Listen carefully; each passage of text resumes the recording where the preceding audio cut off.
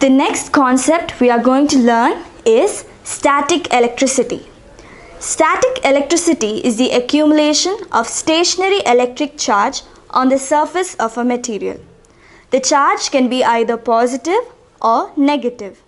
When two materials or objects are rubbed together, one of them loses electrons from the surface and becomes positively charged, while the other gains electrons and becomes negatively charged.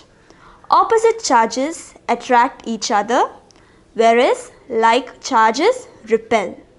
So now we are going to do some experiments to learn more about static electricity.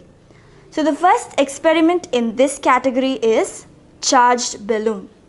This experiment will help us understand that electrically charged objects attract neutral objects. For this experiment, you will need a balloon. Shall we begin? First, you have to inflate the balloon.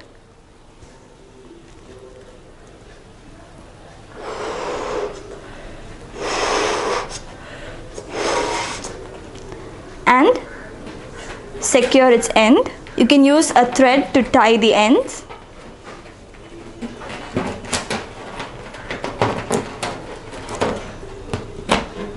You will also need someone's hair. So what I'm going to do now is I'm going to rub the balloon over the hair.